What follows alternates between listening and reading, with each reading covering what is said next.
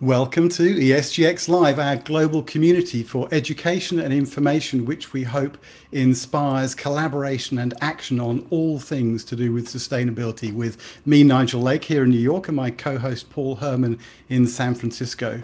For everyone who's joined us from the Asia Pacific region, thank you very much for getting up rather early. A good evening to everyone in Europe and Africa, and of course, good afternoon to those of you who are with us in the Americas. A quick reminder, the Q&A function is there so that you can ask your questions. So please do use that and bring that in, and we'll try to answer as many as we can. Introduce yourselves to each other in the chat, say hello, and you may want to share resources and your perspectives as we go through what is going to be, I think, a really fantastic discussion today. Also, if you're watching on social media, use the like or share buttons. This really helps amplify the message and get it out to a wider group of people than might otherwise hear it. We have a really excellent discussion coming up shortly with Philippe Cousteau and others. Before we do, I'm going to hand over to Doug Heskey from Newday Impact to introduce the discussion. So Doug, over to you.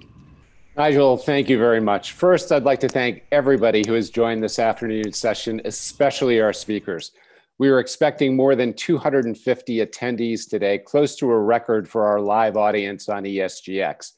This attendance has much to do with World Oceans Day, but is also demonstrative of the number of people that care about this really important issue. And we should care for good reason. I heard a shocking statistic last week that was reported by Reuters in January of 2020 that the Worldwide Fund for Nature, an international conservation agency, stated that the average person is now ingesting 5 grams of plastic every week, about the weight of a credit card. That's both disgusting and alarming. Imagine eating a credit card every single week. Imagine if you had a newborn at home and you told your wife or your husband that. This is incredibly troublesome given that many of these plastics introduce high levels of toxicity into the human body. But sadly, that's only where the story begins. Ocean plastics are estimated to kill more than 1 million marine animals every year from the estimated 100 million tons of plastics that are currently in our oceans at every level. Over 99% of this plastic is made from chemical sources from fossil fuels, and the major fossil fuel companies are deeply connected to this problem. The plastic industry is poised to invest billions of dollars in expanding plastic production over the coming years, and the International Energy Agency predicts that plastics consumption of oil is going to outpace that of cars by 2050. Plastic is literally everywhere in our clothing, our food, our consumables, and credit cards. Think about it this way. There are roughly 1.25 billion credit cards produced each year, enough cards to encircle the Earth 3 times if stacked end to end. But everything is relative, right? How many plastic milk jugs, plastic water bottles are produced every year? 50 billion water bottles just here in the US. Do you know how many gallons of oil are consumed to make that? 17 million gallons of oil, enough to fuel 1.3 million cars for more than a year. Just here in the US, we consume 1,500 plastic water bottles every second. It's also estimated that by 2050, there will be more plastic than fish in the ocean. So is the plastic problem an important issue to address? Absolutely. And that's what we're here to talk about today. This isn't just an issue about getting oil and gas companies engaged, product manufacturing engaged, and to think about things, the problem in a different way.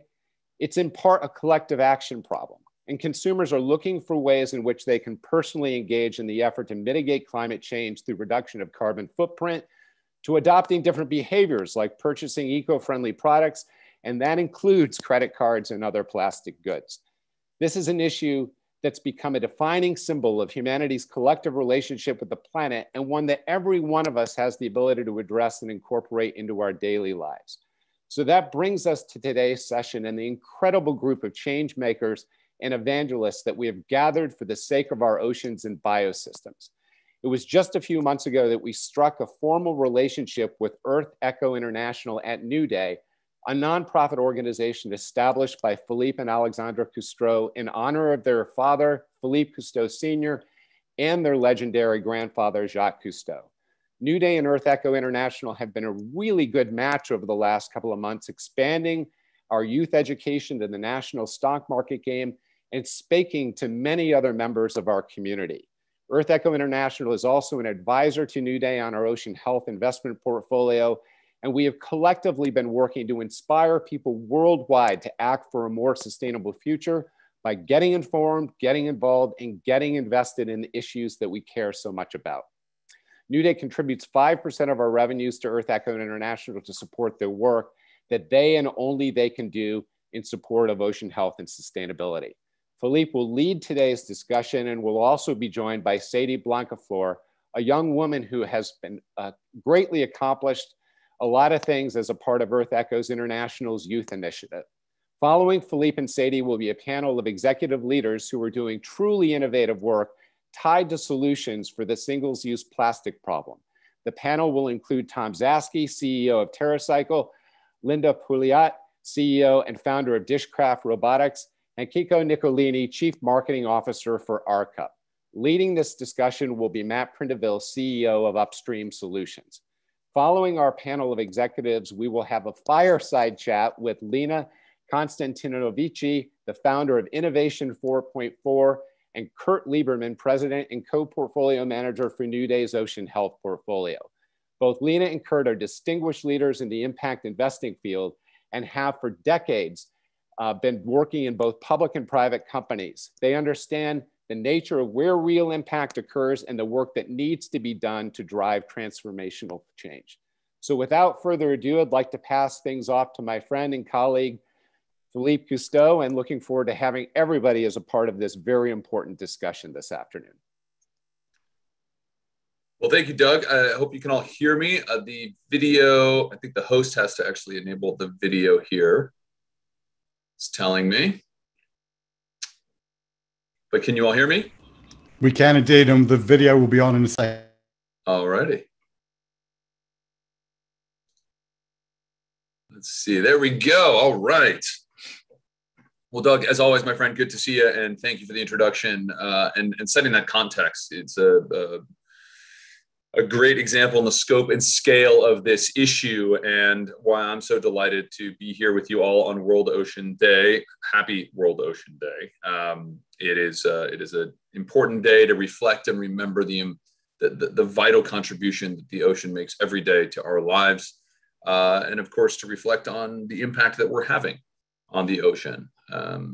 We've learned a lot about the ocean over the last few decades. In fact, I'm struck, and I think it's important to remember a little context.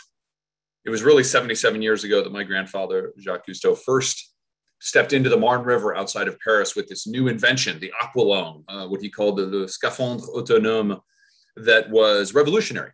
At the time, we have to remember that most of what we knew about the ocean was what we threw in pollution and what we pulled out in seafood. The images that we take for granted today of Nemo and sharks and were mysteries to most people until my grandfather co-invented scuba diving and took underwater cameras and video cameras underwater and documentaries and really opened the world's eyes to this wondrous place. Ironically and tragically, in that period of time, because when my grandfather started out the days of World War II and right after World War II, we had yet to see the massive industrial explosion that was the post-war world, population and economic and industrial growth that was unprecedented. So he was able to see the last few years of a relatively healthy ocean ecosystem around the world. If you look back at those old videos of the Silent World in the 1940s that he filmed in the Red Sea and off the coast of southern France, you see giant grouper and schools of sharks and majestic coral reefs. And you go back to those same places today, particularly off the coast of southern France, and those places are gone essentially. The Dead Sea and the Mediterranean, the Mediterranean is largely a dead ecosystem. And so, it's one of those things that having that perspective and that those experiences growing up with his stories really had an impact on me. because it's important to remember the context and that shifting baseline, as we call it. The idea that, every successive generation has its perspective on what the health of the environment is from when they were young. And yet when we go back just a few decades, the world was a very different place. And now we're inundated with plastics. We see dead zones proliferating in the world. At least half the world's corals are gone or disappearing. And we're struck and faced with challenges that I believe are unprecedented in human history. We faced war, we faced famine, we faced disease. But never a crisis like this climate crisis that threatens to consume us all. And that is largely made by us. And there's the bad news, but that's also the good news. We have disrupted the environmental systems, largely the ocean systems, that are critical to life on Earth. And yet, in the same way that we've disrupted them, we have the power to restore them and to think differently and to innovate. And that's really important. Today on World Ocean Day, one of the topics we've discussed a lot is this idea of what we call 30 by 30, the concept that we need to protect 30% of the ocean by 2030, and that there are tools like the protection of marine or the establishment of marine protected areas that work in the world today as a management tool for how we can restore the ocean to abundance, even in the face of climate change. And those kinds of tools, I think, are important to dwell on as much as the problems, the solutions, because we talk about problems, we talk about doom and gloom a lot. And I think we need to embrace a little bit more, what are the opportunities? What are the paths and what are the solutions? And what kind of a world and a future can those solutions create for us? Fear is a short-term motivator. Vision, hope, opportunity are long-term motivators. I think we need a lot more of that in the ocean space, because I do believe there's an opportunity. And the incredible panelists that we have today are testament to that, about how we can use innovation, how we can use new ideas in order to change the world. I have a 2-year-old daughter, and at 41 now, I think to myself, in the last 40 years, we have destroyed around half of the world's biodiversity. And every time I look at her or any child, I think to myself, how dare we? How dare we diminish the world to buy bigger houses, faster cars, to line our pockets with the destruction of their planet? It's a terrible legacy that we've created over the last 70 some odd years. But again, it is a legacy that we can undo, I believe. In particular, through EarthEcho, my work is focused on education and working with young people. And if there's anything that gives me hope about the future, it's them. When we think about the global campaigns like 30 by 30, as I mentioned, protecting 30% of the ocean by 2030. When we think about campaigns around innovation and new technologies and in green business and in the blue economy, we have a generation that is fired up, that is optimistic and determined like no other. I remember Doug and I were talking about this not long ago. When we were in high school, you maybe had the recycling club. But what we're seeing in a new generation today is a level of sophistication that's unprecedented. Social media, the internet, they're more informed and collaborative than ever before. And they have a wealth of knowledge and resources at their fingertips. And so what we see with young people is young people like Ella in Southern England that we worked with, and her work at 8 years old to change laws and get the companies in her community to the businesses in her community to go single-use plastic free at 8. We see young women that we work with, and young men and women starting businesses, or like Delaney in Florida helping draft legislation at 13 years old to require solar panels on new buildings in Southern Florida and Miami. We see young people in like Michelle Muchiwa in Kenya that we work with, who are gathering community members and business leaders and government officials around, galvanizing them around Lake Victoria and the importance of protecting that lake in the face of climate change, or people in the Galapagos, Argentina. My point is, we work with young people around the world that are connected into a community like no other ever in history. And that's a force for, and a powerful force for good. And that's really what gives me hope. And so to that point, we actually invited one of our youth leaders, Sadie Blancaflor, to join us today She is an extraordinary youth leader. She's a member of our Youth Leadership Council. She is an inspiration. She is a anthropology and environmental systems, political anthropology student at Stanford University. She's worked in a number of national organizations, youth-led climate organizations like Baltimore Beyond Plastic, interviewing climate activists. She's worked at, she's the co-director of BAIL, a Bay Area organization that seeks to apply a cultural lens to sustainable eating. In addition to that, she's the co-chair of the Power Shift Network and is the National Reinvestment Director for the College Climate Coalition.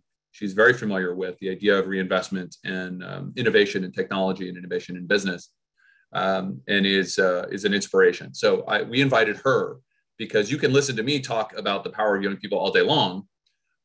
Much better for you to hear from them. So I wanted to actually bring Sadie on, here she is, and have her chat a little bit and share some stories and her inspiration, a little bit about what she's up to, and you can see a little bit about how extraordinary her work is, and then we'll move on into the panel. So Sadie.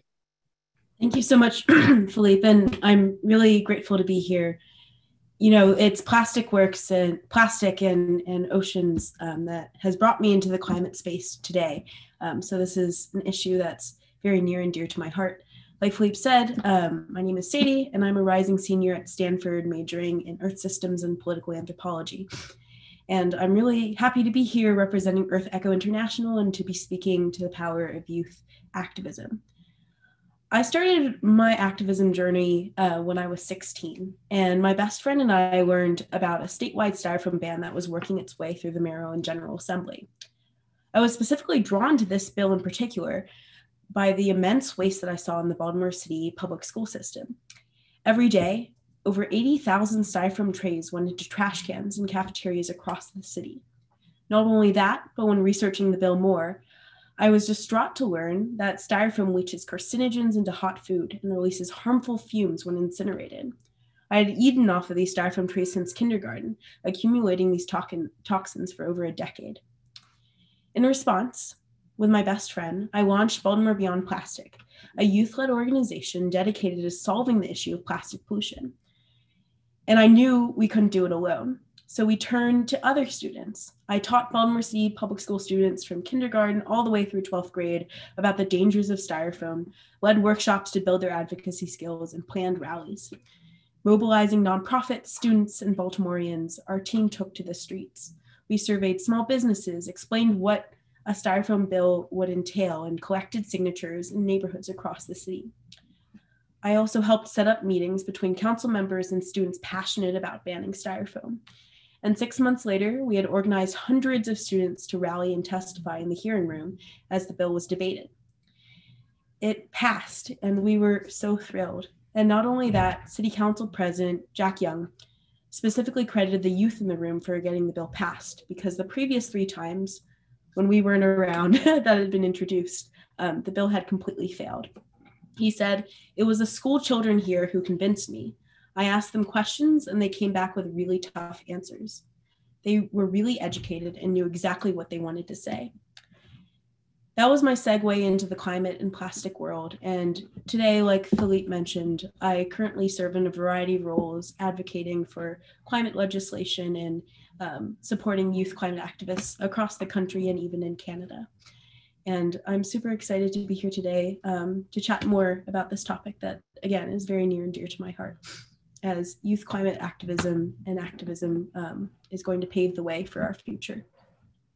You know, Sadie, I'm struck because you look at really any great social movement in history, civil rights, women's rights, et cetera, and it's always led by a younger generation. And I think one of the challenges that we face and have faced in the environmental movement as a whole has been a rather short-sighted approach to conservation. And both of those issues are addressed today. One is we've largely, the movement, underinvested in education and in empowering and looking at how we build and grow the constituency of people that care about these issues. Because fundamentally, what we need is political change. As you saw, Sadie is already deeply engaged in that work. You don't, and this old belief that adults are the ones that are going to fix this can be misguided sometimes. And I think we've spent too much time preaching to the converted and not enough time, again, expanding that audience. And the best way to expand that audience is through education and engagement. What do you think is the opportunity going forward? What do you see amongst your peers? I mean, do you find that this is an issue that is growing in prominence and importance amongst your generation? What's next? How do we enhance and supercharge that work? Absolutely. I definitely see more and more students getting engaged in this work. Before, it was mainly environmental science majors or people that have always been interested in, the birds and the outdoors. But now when I look around in my circles, I see my friends who are neuroscience majors or math majors, and, they're completely dedicated to solving the issue of the climate crisis, because we know that this is the biggest issue facing our generation and all of the generations after us. That's what we need, right? We need that growing constituency. What do you see in terms of the big hurdles and the big opportunities going forward for youth, for this growing global movement? That's a great question. I think, EarthEcho International is often students don't even know where to turn to or where to even begin. And that's why I really appreciate, working with EarthEcho International and seeing all the resources that you're dedicating to help support youth, take that first step. And it really is about taking that first step and seeing the specific issues or ways that you can plug in and feel connected to the work. So I think it looks like tangible actions would be to help support students, in identifying the issues facing their communities and support them in getting connected to the right folks that can help guide them on their path.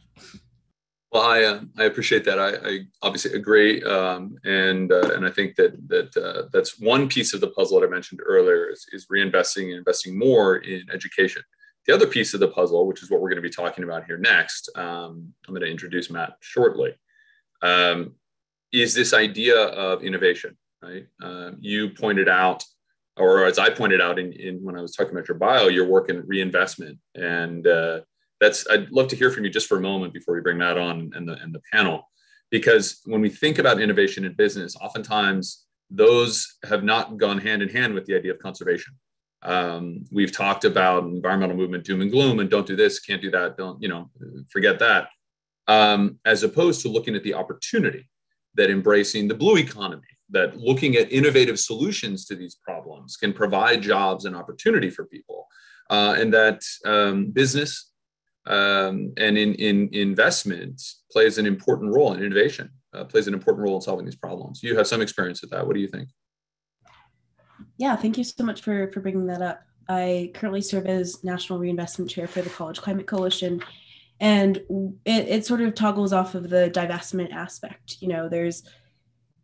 There are ways to make bad investments, and that's, investing in corporations that have, destroyed our planet, like the fossil fuel industry, and continue to not take responsibility for their role in disseminating fake science. And then there's also this opportunity, this really unique opportunity to invest in communities that have been the most impacted by climate change and invest in solutions that will bring us closer to what we need to see, which is the decarbonization of our society. And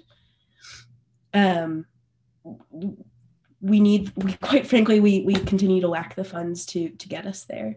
And it looks not only like investing in solar panels and wind turbines and increasing like our understanding of the technology behind renewable energy, but also we're starting to see the impacts of climate change on our communities. In California, we just suffered one of the most devastating wildfire seasons in history.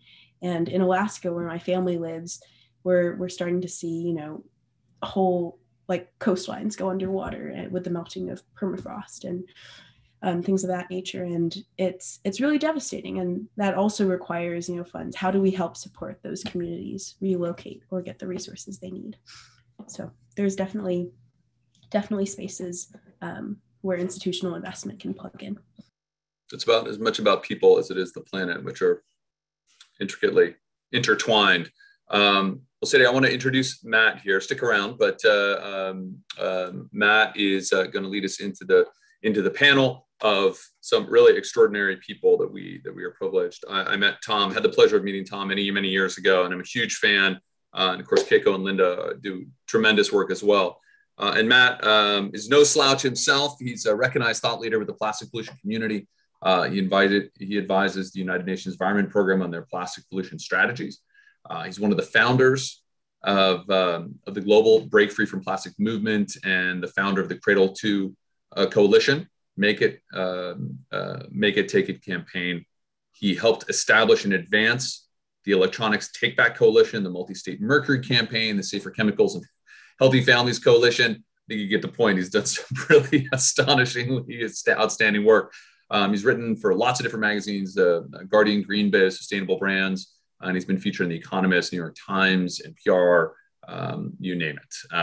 He's a thought leader in this space, and we're really fortunate to have him to be able to guide this conversation with three other amazing thought leaders on the panel. So, Matt, awesome. Over to you. Philippe, thanks for that very, very nice introduction. And just want to say that it is a real honor to be here with all of you on World Oceans Day.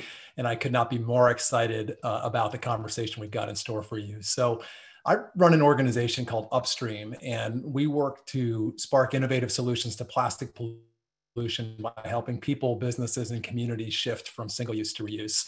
And I just want to get into it. I want to ask you folks to think about the last time that you ordered takeout for dinner, or you had a meal delivered to your home or your office building.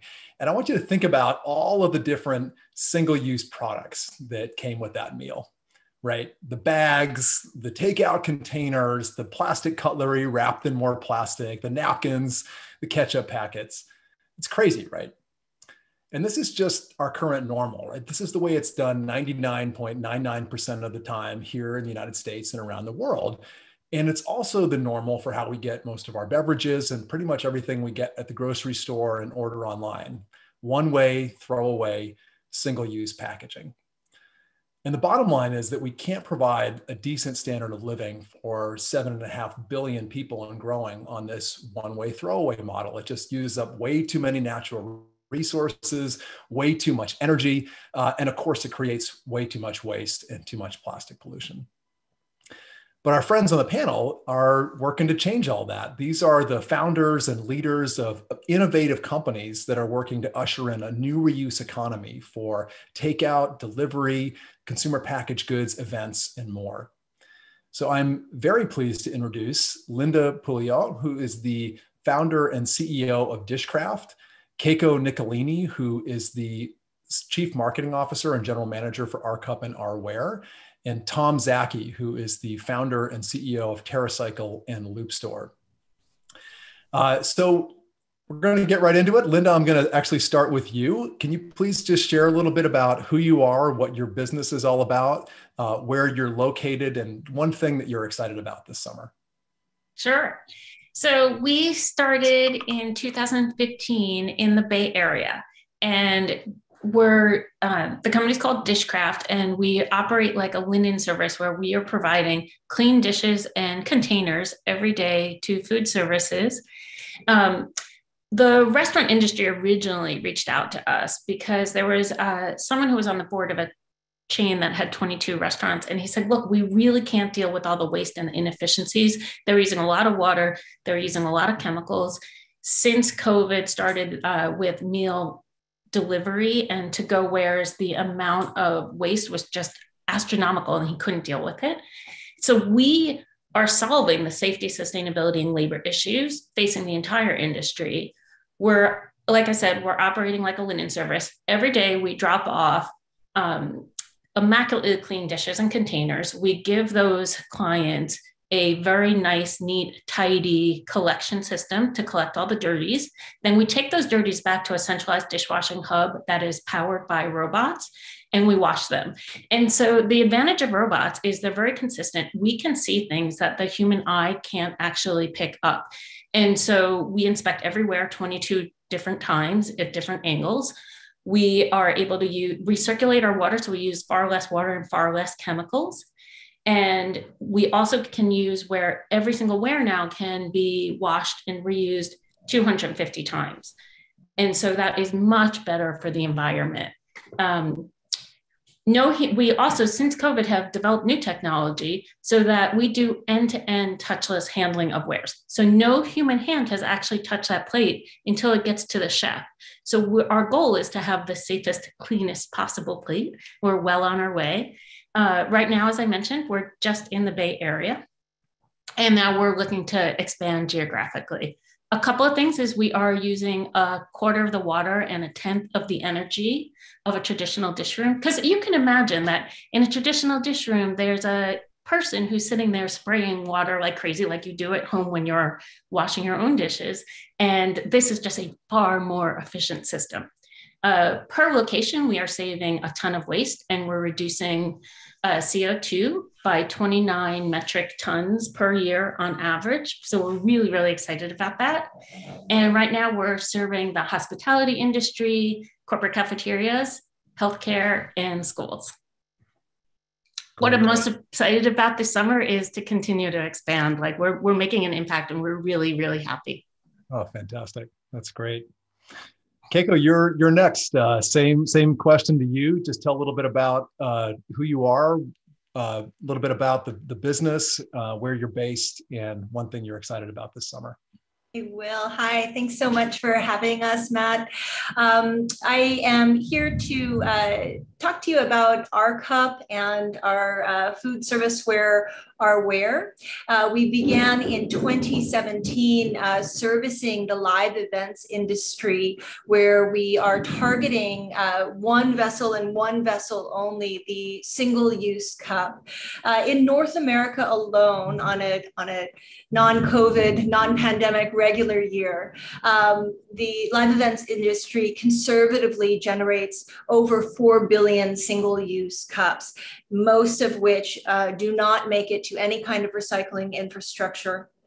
And so by targeting one simple laser-focused effort, we have been able to displace millions and millions and millions of units from landfill. We began to market in 2017. We begin our work much like what Sadie and Philippe were talking about through education. So we are a complete turnkey solution for large-scale events, beginning with education, campaign, marketing. We then deliver our inventory of cups and reusables to stadiums and arenas. We help to execute all of the service. We train everybody from the operations team to the concessionaires and servers to the waste management team. We consult to the marketing department, each for artists and sports teams and arenas and sometimes cities. Then we pick up all of our used inventory at the end of events, bring them to our centralized wash hub, and then wash, sanitize, restock, and then provide an environmental impact report to our partners so they can continue to have the conversation about the impact of our activations. We began to market in partnership with some really, really world-class artists and musicians. Our first tour was out with U2. We've been out with the Rolling Stones and Rod Stewart, Maggie Rogers, Dave Matthews Band. And the idea is to partner with musicians and have them help us amplify and educate around the need to address the plastic waste and single-use waste crisis. We have partnered with Ecolab and have our own washing facilities in all but one market, and that's Northern California, where we're very, very excited to be working with Dishcraft. And that's a big part of what we do in looking at and promoting the reuse landscape overall, is how can we engage are not necessarily competitors, but collaborators to help accelerate innovative solutions to our plastic crisis. Right. What I'm most excited for this summer, I am so excited that live events are coming back. It's just, we can't wait. We can't wait. Absolutely. Absolutely. Me too. Great. Well, Tom, it's on to you. Just a little bit about yourself, the company, where you're based, and one thing you're excited about this summer. Right on. Thank you, Matt, and thanks everyone. And great to see some great friends here, and everyone really sort of focusing on very much this important issue. For TerraCycle, we've been around for just under 20 years. We operate in 22 countries, 2 as a nonprofit, Thailand and India, and then the balance is a mission-driven for-profit. And we have a mission to eliminate the idea of waste. We do that in sort of 3 major ways. The first is collect and recycle things that are otherwise not traditionally recyclable. Hundreds of different waste streams. Many could be funded by brands or retailers, free to consumers, or paid directly by individuals. Then we focus on how do we integrate waste back into products, including ocean and river plastic, but many other forms of materials as well, so that these waste streams can be then used in other products. And then most recently, we launched a platform called Loop, which is all about how to shift from single-use or disposable consumption to reusable consumption. So it's a platform for reuse where organizations, brands can enter and develop reusable versions of their products. Today, about 150 consumer product companies are joined, and then retailers all over the world can then make that available to their consumers. This is live now. Just last week, we launched in Japan, and that's adding on to live platforms in the UK, France, US, and Canada. It's been pretty amazing to see how interested not just individuals, but lawmakers, brands, retailers are in the reuse movement. And you're hearing wonderful examples from RCup and Dishcraft, who are really bringing this forward. What I'm excited about is how far can we, and I say bring back the reuse movement because it's how the world used to be, really until about the 1950s. But in a really modern way that meets people where they are. How do we help in all these ways to, really eliminate all the waste that's ending up in our oceans, but also our landfills and incinerators. Just jump in with a real quick question, Tom, and there's a great one in the chat here around the global south and specifically India. Might be great just to hear a little bit about what you're doing there. Absolutely. So, to be very fair to the question, the core work TerraCycle does works very well from a business context in developed countries. So the 20 countries where we operate as a for-profit, are all what you would call primary markets like Australia or Japan or China, UK. We did as a foundation, or opened a foundation, starting in Thailand, focusing exclusively on river cleanups. So in Thailand, we have a fleet of river cleanup devices deployed, and just last year alone, pulled about 500,000 pounds of waste out of the rivers. And due to that success, are expanding that now into India. And in India, in addition to working on rivers like the Ganges and so on, to be able to prevent river waste from becoming ocean waste, there's a huge movement of informal collectors. In emerging markets, waste pickers or informal collectors are a big part of the waste management ecosystem, but they're not recognized. They're mostly women and children. They don't have identifications. It's really not, there's a lot of challenges. And so what we're looking to do is try to enable more markets, more revenue, so that folks can make more money when they're picking waste, and then be able to achieve, basic things like just identification, so that they can get healthcare and a bank account and things of that nature. Thanks, Tom. So I want to get into the why here, and I really want to understand why did you guys start these businesses? What was it that compelled you to do the hard work of creating one of these businesses? And I'm gonna go and kind of bounce around here. So Keiko, we're actually going to start with you this time. So I know you're not the founder, but you've been with the company for a while now, and work intimately in making it scale. So love to get into the why. What were you folks seeing when you started RCup and Rware? Sure. My colleague and dear friend, Michael Martin, has actually spent over 30 years in the sustainability space. His formula and approach has to do with marrying culture and business solutions to shine a light and solve for some of the world's most critical needs.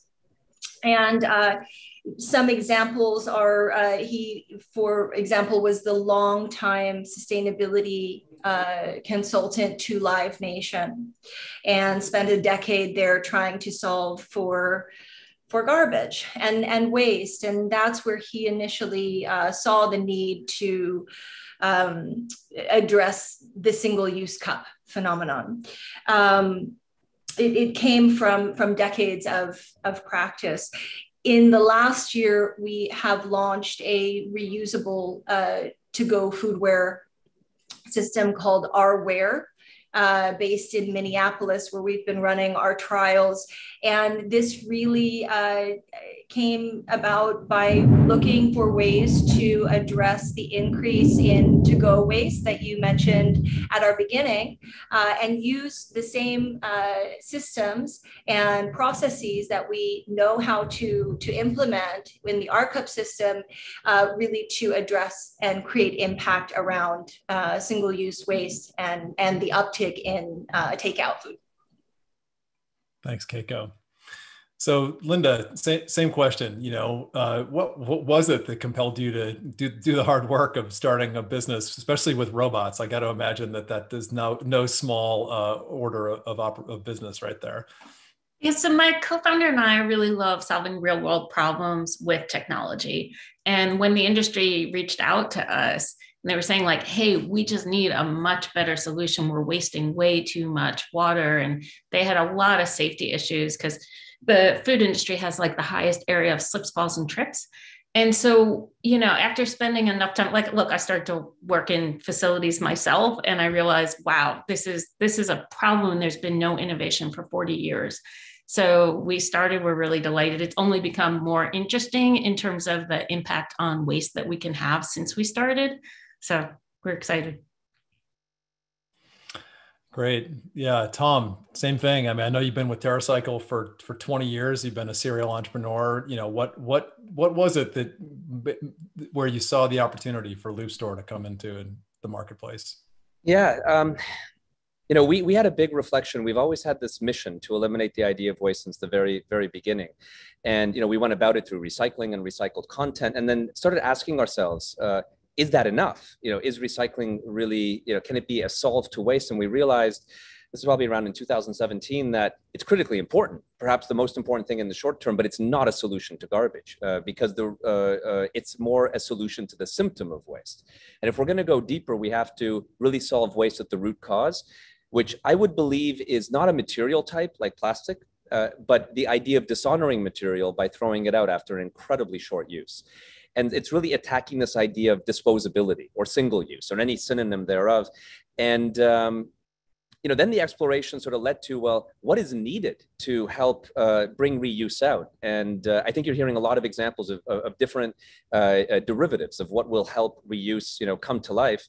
You know, the world is ready. You know, it was really, you can mark this almost on the calendar, that garbage went from being a problem to a crisis at the end of 2017, early 18. You know, it's when Blue Planet 2 came out. It's when you started seeing the turtle with a straw up its nose on your social media feed. It's when Greta came onto the scene. I mean, whatever indicator you would use, everything started happening in the world. Everyone suddenly understood what ocean plastic is, what the problem is.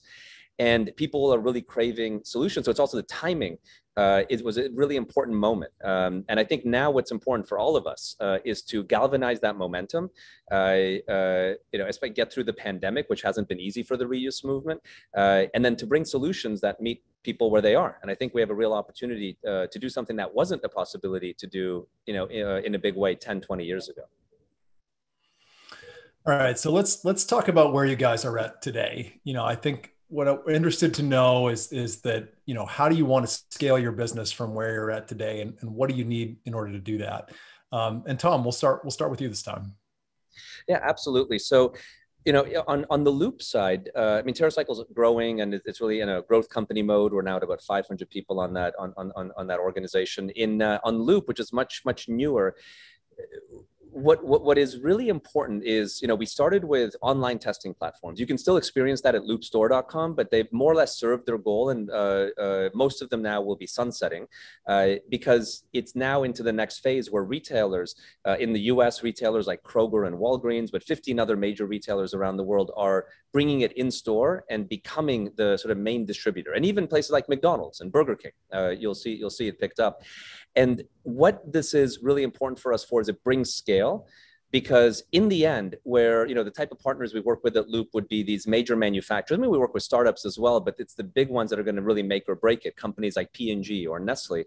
And what we have to show is that reusable packaging forms can be straight up competitive with disposable packaging forms. And the way to achieve that is massive, massive scale, to be able to bring the cost per units down. And it can get there.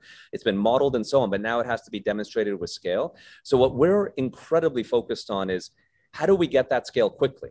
And that really comes down to very simple things, having more stores implement in physical stores, and then having the product ranges become bigger, and then driving more units through the ecosystem. And what's exciting about that is then everyone benefits. It becomes cheaper for emerging companies, small retailers, everyone to be able to take part, because, in the end, we are, as a reusable movement, it doesn't matter, what preface you give, we have to be competitive against disposable consumption. And that's incredibly convenient and absolutely, cheap. And so that's what we have to beat at the same terms, not just winning because it is more sustainable. Absolutely. Defeating convenience, or like making reuse as convenient as disposability is such a big part. And the infrastructure, I want to get into your vision and around infrastructure, because I think that's a really important piece. We need infrastructure to make all this happen. So Keiko, let's go over to you. So again, where are you folks at today, and what do you need to do to scale into your dreams for the future? So where we are today with our cup is just getting back in the swing of things with live events and large scale stadiums and arenas. With our where, we're just graduating out of our trials in Minneapolis and beginning to deliver our reusable to go where solutions in other cities across the country. As far as what is required to scale, I echo a lot of what Tom has to say as far as getting all stakeholders invested and to the table in creating a collective effort around solutions. And what I mean by that is for us, what we're seeing is legislation and a lot of the work that you and Miriam are doing at Upstream to push forward either taxes and city ordinance, state ordinance to level the playing field around pricing and putting some financial responsibility alongside single-use products in the marketplace, or cities and states creating and supporting infrastructure solutions for reuse as well, whether it be collection receptacles on the corner of every city, or other ways to fund reuse innovation. We need, obviously business owners, whether they be our concessionaires or restaurant operators and hospitality professionals, to embrace the idea that they have a lot of power and ability to contribute to these solutions through business solutions, making impact, but also making it profitable. And then, we need financing, obviously, and so excited to be here and really see a great rise in impact investing, which I feel like what we're seeing in this space just in the last 18 to 24 months is so inspiring and meaningful. And then through education and campaign, engaging and empowering our consumers to embrace the idea of doing things differently. All of these pieces are really necessary in order for us to move forward and scale. Thanks, Keiko. So Linda, same question for you. Where are you at as a company, and what do you need to get to where you want to be in the future? Sure. So I'm going to be echoing much of what has already been said.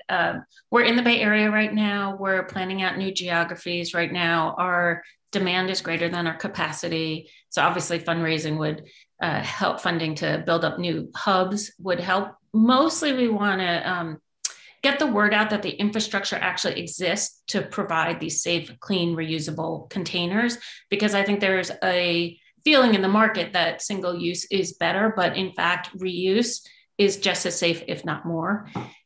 We have a repeatable system. We've proven that we have an 8-to-1 labor ratio by using automation, and we're very, very consistent. And so let's just get the word out there so that everyone can adopt this type of system. Fantastic. Yeah. You know, Matt, I'm just curious, what are your expansion, Linda? I'm curious what your expansion plans are. I mean, university, I'm looking at Sadie right here. I'm thinking universities, I'm thinking, you know, opportunities to be in those kinds of places. I'm sure you've been thinking about that, but I'm curious. That just came to my mind. Sorry to interrupt, Matt. I was just no worries. I want to know, especially when we have Sadie here at a major university. You got him on the panel. That's right. Yeah, it's wonderful. We started in corporate cafeteria and working with businesses. We have now been in hotels and hospitality and want to expand that. We know and understand the education system, but have not yet deployed there. And so we would love help with that, as well as we really want to get into healthcare. This is a great solution for assisted living. And, you know, there's no reason why we can't just use the same system that we know works well in one vertical and expand it across these others. Fantastic, Linda. All right. Well, so we got time for one more, well, hopefully one longish question and then one lightning question. I'm going to start with, we're going to talk about tomorrow, right? And I think what I really want to think about is vision. I mean, you folks are entrepreneurs in this space. You've been helping to build this new reuse movement.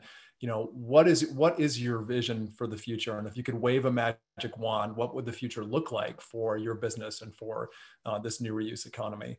Keiko, we're going to start with you this time.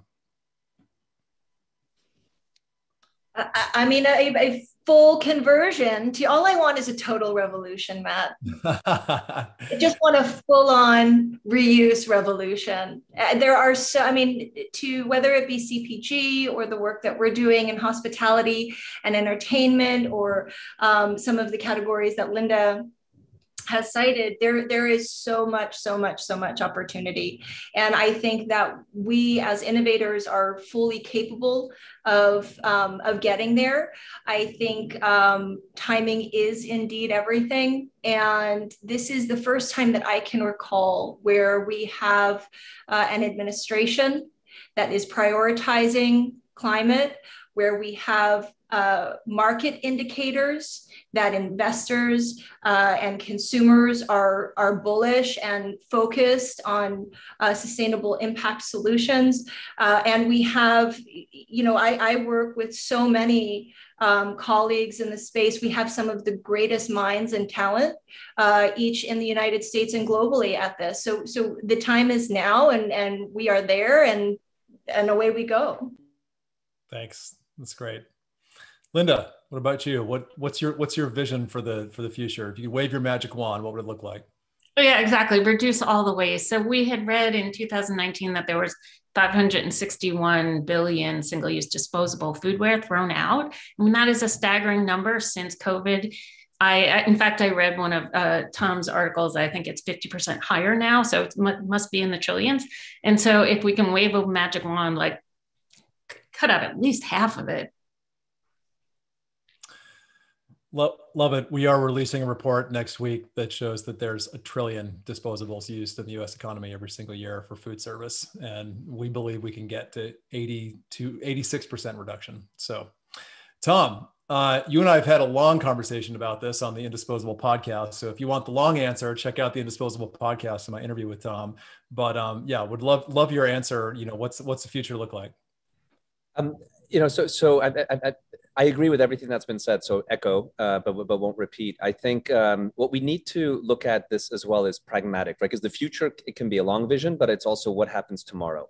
And I think we need to do a number of things. One is understand that there is no silver bullet, right? Reuse is amazing, but it's not a silver bullet, right? The only silver bullet, honestly, is not buying things. And that's going to be the biggest meditation we have to think about, is how do we fundamentally reduce our consumption and buy less stuff? That is perhaps the only silver bullet to the environmental movement by far. And every atrocity, whether climate change or waste, echoes from the act of purchase.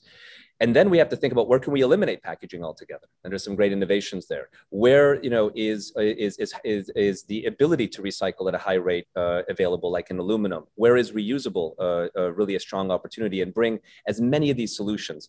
And then the other thing is we have to meet people where they are. Changing people's views and consumer behavior change is epically difficult. I mean, just imagine how hard it would be to convince you to believe in God if you didn't, or vice versa. Right? And I got to do it over and over, and there's new people born every day. I think it's so important to accept what people want and play into it. If people want better design, highlight that reuse as just fundamentally better design. It's way more exciting, beautiful, luxurious to eat off the type of plates Linda washes than a disposable plate. And if it's sustainability, great, right? But we have to meet people where they are and play into what are their desires versus trying to edit those. Because I think that one of the biggest challenges in our movement is we expect people to be better than they are. And that's not realistic. And it's not going to create meaningful change for everybody. And so for me, I think these are the key things we have to start thinking about, and then scale, because it's urgent and we're already behind. So we're at time, and I want to just start by thanking our panelists and all of you for tuning in to the live stream today. We'll make sure that there's websites and contact information for everybody in the email that's going to follow out. Last quick lightning one sentence answer. Since we have an audience of investors here, what seeds do you want to plant in their minds about the potential of this sector? Sorry, I gotta say, so who goes first? Keiko. I went first last time, Matt.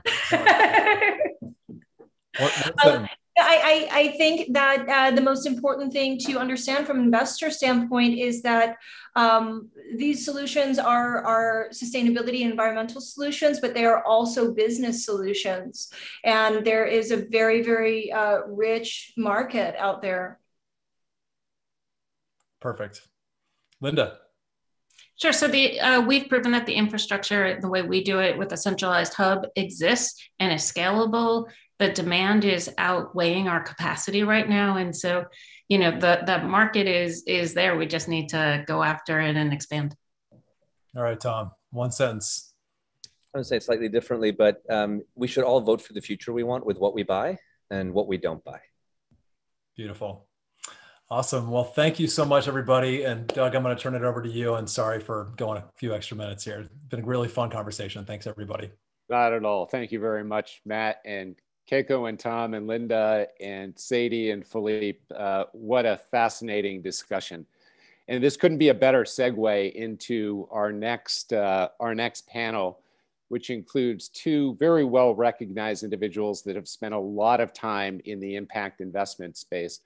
I ended up meeting Lina Constantinovici a number of years ago. Actually, it was when Newday first got involved in their ocean work at an oceans event here in San Francisco. We've gotten a lot closer over the course of the last couple of months. And then Kurt Lieberman, who is the co-portfolio manager for our ocean health portfolio at Newday. We have an adage that we use among this group of impact organizations that we work with, that it's important for all of us to get informed, to get involved, and get invested in these issues. And what Tom and the panelists were saying in the wrap up of the last session was really, really important. We all have a responsibility to conduct ourselves in a way that drives this kind of change. So the next piece of this is going to be talking about how we invest privately in organizations like the three that you just heard from, and in public organizations as well, large publicly traded organizations that are working towards the betterment of ocean health and sustainability. So with that, it is my pleasure to introduce Lina. Lina, if you could open the stage, and then we're going to have you and Kurt speak with one another in more of a or less an open format and talk about how we actually engage from an investment perspective. Happy World Oceans Day, everybody. It's a delight to be here and looking forward to this conversation with Kurt. A bit about my background: all the organizations that I founded and that I serve on the boards of are at the intersection of human health and environment. And so we've heard a lot about the waste side of the plastics issue. I'll talk a little bit about the toxicity side and what that means from an investment strategy perspective for investors in both public and private companies. So a couple of facts that have not been shared. There are some great ones that have been shared by the previous panel. Just to add to that, to set some context before we get into the investment strategies portion, 50 to 80% of the oxygen we breathe comes from our oceans. The oceans sequester 93% of the carbon that's been emitted so far on our planet. And ocean health is inextricably linked to our own ability to live and survive. Imagine if we had to, over the next couple of years or even couple of decades, adapt to breathing on 50 to 80% less oxygen. So even if the other compelling facts don't stick with you or don't feel relevant or personal, hopefully that one does. Babies are born pre-polluted with over 100 toxic chemicals in their bodies today. And the two classes of materials that most of the most egregious toxins on the planet, also known as the dirty dozen, the endocrine disrupting chemicals that have the biggest impact on human health, are found in two classes of products: plastics and agricultural chemicals. So the plastics side is, there's a very close corollary when we look at public markets in terms of what happened with Monsanto. So I'd like to share some elements of the Monsanto story because it is a corollary and very closely relevant to what's happening with companies that have endocrine disrupting chemicals in their supply chains and in their products. You may remember a couple of years ago, Monsanto went through a series of lawsuits. Well, thousands of lawsuits were filed, but two were successfully brought to trial with the outcome of very large awards. The second one was $2 billion in finding in favor of the plaintiffs. So what happened? Even if you don't care about giving babies cancer, which of course everyone should, even if you're specifically only looking at these opportunities from an investment perspective as a fiduciary, taking all other impact-related considerations out of the equation, the point that I would like to make is that this is simply a bad investment. What happened, and it carries unnecessary risk and disproportionate risk. So what happened when these verdicts, essentially when the courts agreed that the Roundup or atrazine component in Roundup was causing cancer, was linked to cancer, Monsanto's value plummeted by 30% overnight, the stock value. Within a few weeks, 10,000 employees were let go from Monsanto Bayer. This was shortly after the Monsanto Bayer merger. And so even if none of the other elements of this story feel relevant, simply as from an investment perspective, there's a level of risk in investing in companies that have endocrine disrupting chemicals in their product that is certainly worth considering. Another thing happened to Bayer Monsanto at the time. The regulatory parameters in the EU shifted over a few months. I think it was something like 10 months after these verdicts, most countries in the EU had made the use of glyphosate illegal. So meaning that overnight or practically overnight, in a matter of months, the company lost access to one of its largest markets. So I'd like to leave it there on the public company side to think about where these kinds of impacts create risk and why it might be a prudent strategy to invest in a way that that doesn't take on this unnecessary risk of toxic chemicals and specifically endocrine disrupting chemicals in the supply chains and products of these companies.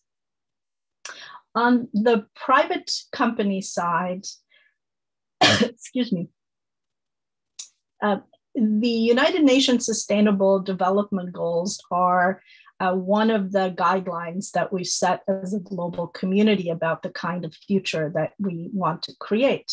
When we look at investments, ranking investments by SDG from highest level of investment to lowest, oceans are next to last in terms of the investment capital that ocean solutions receive. So this may be something to consider if you're looking as an investor, as an impact investor or investor in private companies to create catalytic impact. Oceans are a space that's ripe for innovation and impact investment capital. There are a few elements in the impact investing space that I'd like to just call out. The investment in the impact investing space, there's a great deal of interest in investing in oceans and even some sense of urgency that investing in the ocean space is important. However, there's insufficient access to grounded scientific information. So for example, if you want to understand what's happening from a scientific perspective in the ocean space, there's a 1,700-page report that you can read. I don't know too many funders that will read a 1,700-page report. And it's also framed in PhD scientific language that's not necessarily accessible to an investor or a foundation program manager who's giving out grants for ocean solutions. So translating the science in a way that is relevant and accessible to investors is critical. And also, excuse me, also understanding the ecosystem of funders. So understanding who else is funding certain areas. So again, where certain aspects of ocean health may be overfunded or underfunded, and then being able to make that decision about where you want to contribute and play a role.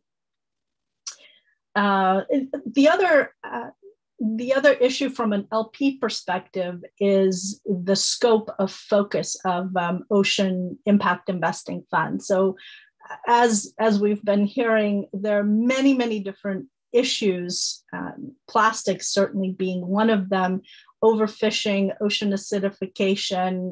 There are many different kinds of solutions that are vastly different from one another. So if you're looking at an opportunity to invest, let's say, in a fund that's focused on oceans as a general topic, and there's not sufficient deep expertise on the team in each of those areas, making a good decision in the sourcing, diligence, and structuring of these deals becomes a real challenge. So the more focused and reflective of the expertise of the fund managers the fund is, the more successful, the more opportunity for success the fund will have. And just to introduce a couple of my affiliations, I'm the founding partner of BVC Fund, which stands for Better Value Creation.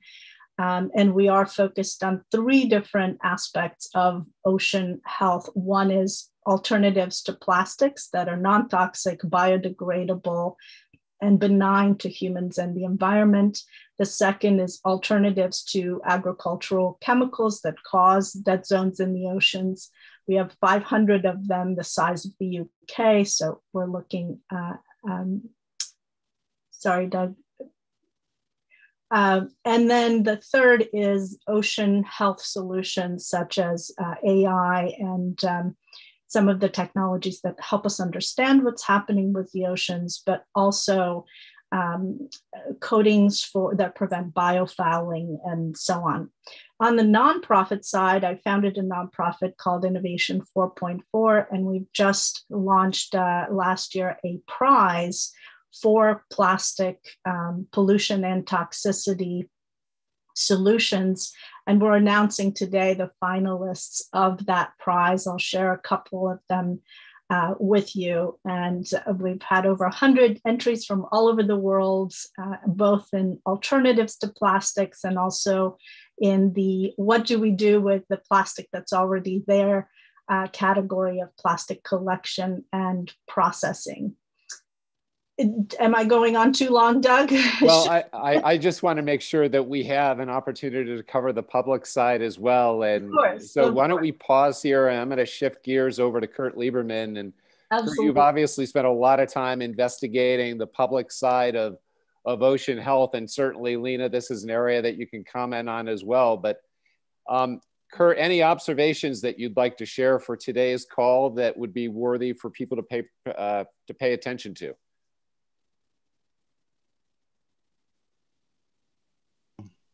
All right, I can unmute myself. I don't have control over the video. So glad to be on the panel. Excellent panel. Thank you all. It's been really informative. Lina, I second your comments.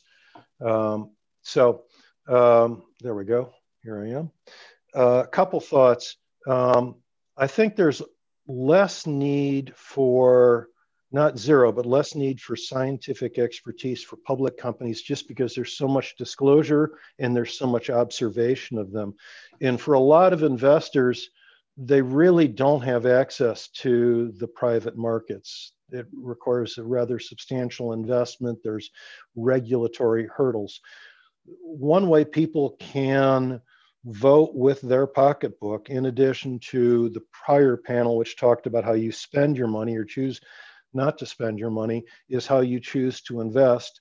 And earlier there was a talk about avoiding companies that do bad things. And I think your comment about Bayer and Monsanto is right on. They spent $66 billion to buy Monsanto, and it's been an absolutely horrible investment. As an investor, you don't want to be part of those bad investments, but also I suggest that the standards should be higher. It's not just avoiding companies that are bad, but finding companies that do good. And what I'd like to do is give you a couple examples. I'm not trying to give you specific investment advice. What I'm trying to do is say that there are opportunities out there, and you don't necessarily need to sacrifice investment results to find good companies. Good companies can be very good investments. And I'd like to highlight 5. First one is a company called Clean Harbors. Its symbol is CLH. We rank it in the second of 10. We rank companies based on 10 levels of attractiveness. It's in our second most attractive category. It's part of the Newday Impact Healthy Ocean portfolio. The company's based in Norwell, Massachusetts. It basically does cleanup. It is removing problems out of water. It's what we would call a pure play in the sense that it does exactly in our portfolio what the portfolio is about. It also happens to get a classification from us called alpha generator, which means we insert it in the portfolio because we believe it will do better than most of the stocks in the marketplace and actually contribute to positive returns.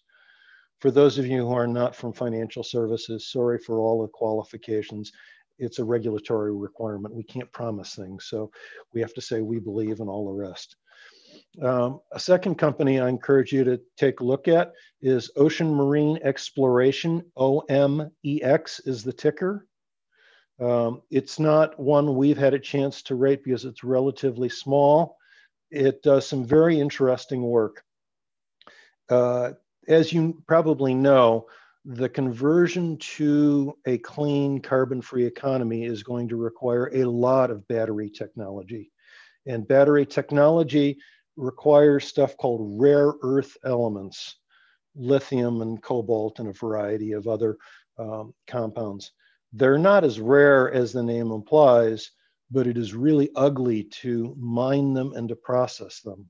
Turns out there are a lot of them in the water, and Ocean Marine Exploration has developed technology to be able to go after those elements and do it in an environmentally responsible way, which is exciting on multiple levels from a sustainability perspective. Let me cover two larger companies, both of which you probably know. One is HP Inc. HPQ is the symbol. They've taken a real leadership position on reusability of plastics. They're the people that make all those inkjet printers with the toner cartridges. They've demonstrated real leadership in getting the cartridges back and reusing them to make new cartridges, recycling similar to the way people do with aluminum cans and with glass. At a similar level, Dell Technologies, Dell of PC fame, is another one. Their symbol is Dell, D-E-L-L. Both of them are part of the formation of a group called Next Wave Plastics, which is a consortium of businesses that are attempting to be more responsible in the use of plastics and to propagate standards for other companies to use. Other Next Wave companies include General Motors, Herman Miller, Interface, and Trek Bikes. Trek's kind of close to my heart because my daughter's a triathlete, so she's very familiar with those products. Last company I'm gonna mention is a company called Mowi. It's not a US company, it's a Scandinavian company. They are doing work to attempt to build sustainable seafood agriculture, basically, aquaculture. They are working on sustainable farms for salmon. They have an ADR. For those of you not familiar with ADRs, it basically means you can buy a foreign company stock on the US markets. Their symbol is MNHVF, and a fairly good sized company, about 14 billion is their worth. And if you take a look at what's going to be required to supply protein for a growing planet, I think the idea that we're going to give up protein, that's a bridge too far. There are a lot of vegans, there's a lot of vegetarians, there's still a need for protein in some form. We need to find more environmentally responsible ways of producing that protein, both on the land, but also in the water. As almost everyone on this webinar knows, we're badly depleting the polluted oceans because we overfish them. And if we can find ways to sustainably source fish for consumption, I think that's a wonderful step in the right direction. I'm not trying to say these are the only 5 companies. Our portfolios have around 50 companies. There are many other companies that are doing good things related to oceans. I just wanted to highlight 5 to give you a sample that you can make a decision today to invest in companies that are helping for the future, whether it's with us through our Healthy Oceans portfolio or directly in your Schwab or other form of account or Robinhood or whatever tool you use. Investing is part of being a responsible person, using your money consistent with your values. I'm preaching to the choir here because I think everyone on this believes in that. With that, Doug, happy to answer questions. Turn it back.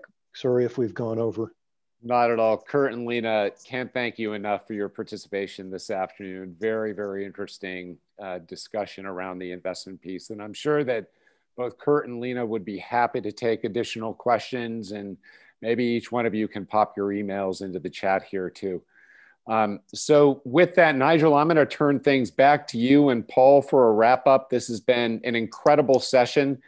I'd like to say just in conclusion that this is all about action from here. One of the primary reasons that ESGX was pulled together is to not just deliver information out to the public whereby they could engage in all of these important issues, but we want all of you, whether you're an individual or an institution, to join in the effort to effecting transformational change. So with that, I'll turn things back to you, Nigel and Paul. Thank you very much indeed, Doug, and to all our panelists. It's been really a fantastic discussion. I think for me, inspirational and informational in equal measure, and a few points where I confess I was left with a tear in my eye for some of the wonderful work being done, which is so very important. I was going to add just one piece of detail. I think at a couple of places we've mentioned the point about voting with your money. The amount of funds flowing into sustainable investment pools is growing rapidly. These are quarterly figures of fund flows. A big chunk of this is still in Europe, which is ahead of the US, but that pool now globally is something like $2 trillion, and we're starting to see it in more asset classes, not just equities and debt. So I think that is incredibly encouraging. And I think with that as my kind of final passing point, I will hand over to Paul just to talk about some of the episodes we've got coming up. Thanks, Nigel, and thanks to everybody today for joining us for World Oceans Day, and our speakers, panelists, and of course you, our super engaged audience, who's going to turn this into action in how you shop, where you work, how you invest, and even how you vote. All these sessions are recorded and kept on ESGX.org and also at live.esgx.org, which sends you to YouTube. So please hit the like, subscribe, and share buttons for those. And we have a really exciting June continuing. So we call this the Summer Swell, thanks to Nick Gower for coining the Summer Swell for June. So today's World Oceans Day event, next week in the morning, Pacific time, we have the Roads to Refuge. And so Doug Heskey of Newday will again lead and curate that discussion. And as you can see, the panelists here, you can read up on the ESGX.org site, will join us. Then in the afternoon, we'll talk about investing for your future, specifically through 401ks and individual retirement accounts, IRAs. So Megan Morris, one of the co-authors of the Global Handbook of Impact Investing, which hopefully you will all read, which is a 1,300-page book, bigger than War and Peace, with more peace than war. Has a full chapter on that, and we'll do a deep dive on how you can shift your 401k, 403b, or your personal retirement. Then the following week, thanks Nigel for holding up the book, even with one hand, you're very strong. Then the next week is the Green Jobs Report, the monthly Green Jobs Report, where green jobs have been not only more resilient during COVID, they've continued to be higher paying. And we're going to do a deep dive into something called the Fossil Fuel Non-Proliferation Treaty. So you may be familiar with the Nuclear Arms Non-Proliferation Treaty. A similar threat to our existence is the ongoing use of fossil fuels. So we'll have the usual green jobs a bunch together here, along with Mark Campanale and others working on the Non-Proliferation Treaty of Fossil Fuels. And then in the final week of June, right before July 4th, and in the first half of the year, this month is the 100-year anniversary of the Black Wall Street Massacre in Tulsa, Oklahoma, and shifting that from not only remembrance to actually taking action. Doug Heskey of Newday has helped us, and Kurt Lieberman of Newday have helped us organize the Investing for Economic Inclusion. So please join us for one or hopefully all of those. Feel free to share them with your communities. I hope you found today to be informing and educational, but also action-oriented. I hadn't thought about dishwashing robots before. Excited about getting my coffee from a robot, whether it be in San Francisco downtown or at the airport. And of course, there's robots that flip burgers. And if you watch 60 Minutes, you'll see robots that dance, including dog robots that dance. So there's lots of solutions to be had here and to pursue, both in your portfolio, in your work, and your everyday shopping. So on behalf of all of us at ESGX, my co-host Nigel Lake, our producer Nick Gower, Doug Heskey for curating all of us, Philippe Cousteau for joining us, and all of our panelists, including Lina Constantinovici, we wish you a great rest of the day and look forward to seeing you next time on ESGX.org.